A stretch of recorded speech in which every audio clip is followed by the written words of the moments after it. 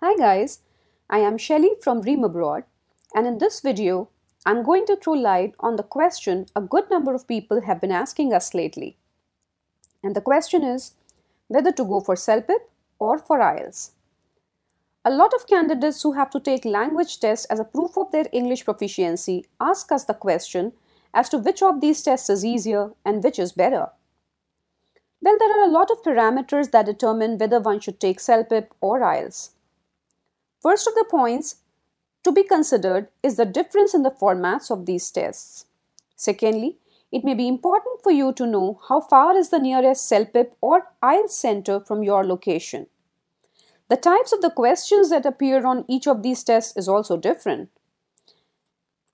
Also, time taken to complete these tests is another significant consideration. Lastly, number of days in which the result is declared, fees for each of these tests, and the material available for preparation of these tests is also very important in deciding which test you should take. Let us start from the centers available. As of October 2018, CELPIP, as you can see, is available only in 5 countries, namely Canada, where it can be taken all across the country in a lot of locations in each of the Canadian provinces. In India, CELPIP is available only in Chandigarh. In Philippines, you can take CELPIP only at one center in Manila. Similarly, in UAE, there is only one CELPIP center, which is in Dubai. In USA, though, there are 2 centers in New York and 1 center in Seattle.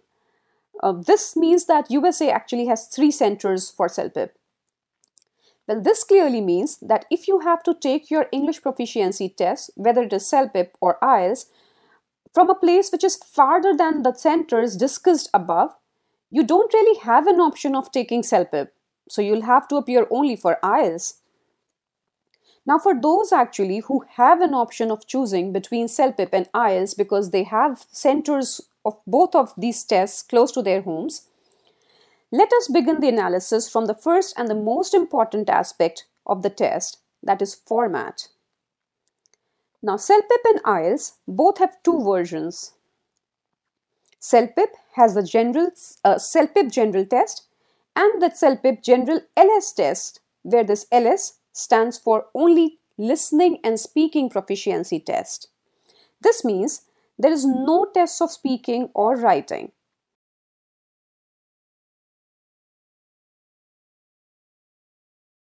However, CELPIP General LS Test is accepted only for citizenship in Canada. I repeat that. CELPIP General LS Test is accepted only for citizenship in Canada. So the candidates applying for PR, such as you, have to appear for the CELPIP General Test, which assesses functional, listening, reading, writing, and speaking skills. Coming to IELTS, this test also has 2 versions, namely academic and general training. Each of the versions assesses the candidates on the skills, same as those tested on CELPIP, which are listening, reading, writing, and speaking. Now, candidates who want to study abroad have to take academic version, while those who want to apply for PR have to take the general test. CELPIP listening comprises of 6 parts, which are divided in various sections. Listening test, however, begins with a part known as practice task. In all, there are 39 questions to be solved in an average of 50 minutes, where some of the questions will be given only to develop the question bank for the future CELPIP. Thus, these questions will not have any marks to them. As a test taker, however, you would not be able to know which questions make the unscored set and will have to answer anyway all the questions given to you. IELTS listening has 4 sections comprising of 40 questions in all. You are marked on each of the questions given to you, and the test gives you 30 minutes to solve these questions. Now here it is also important to note that IELTS will give you 10 minutes extra to transfer your answers from the booklet to a separate answer sheet that's given to you. Thus, CELPIP gives 39 questions in around 50 minutes, to be precise from around 47 to 55 minutes, while IELTS gives 40 questions to be solved in 30 minutes. Also, On CELPIP listening, there will be some set of the questions which will be unscored because they are giving those questions to prepare the question bank for future CELPIP. IELTS does not give any unscored section.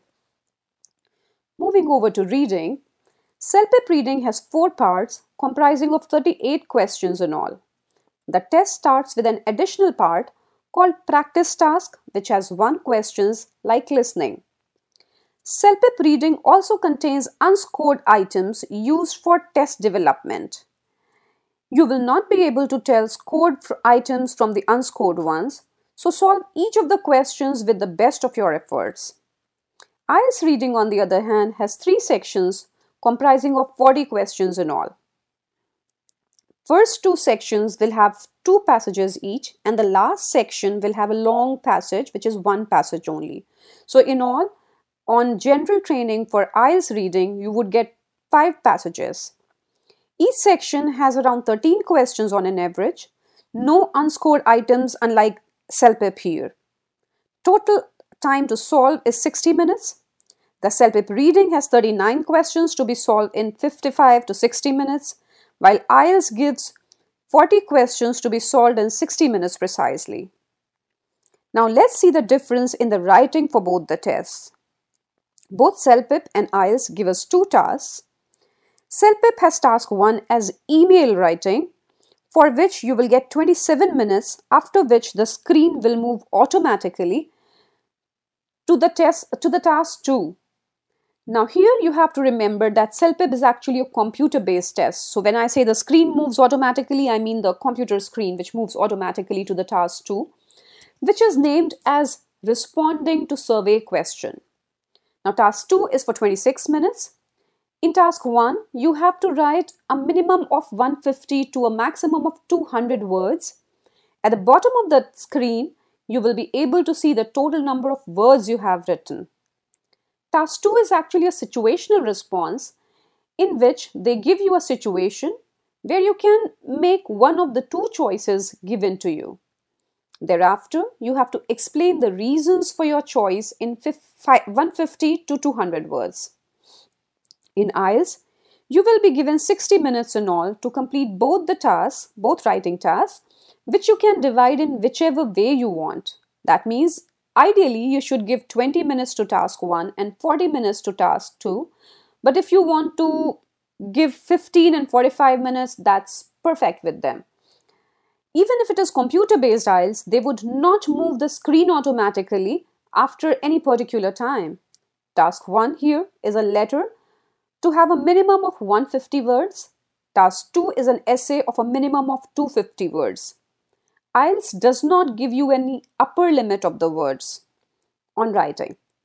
The CELPIP has task 1, which is email, which has a minimum of 150 words to a maximum of 200 words, while IELTS has task 1, which is a letter, which is a minimum of 150 words.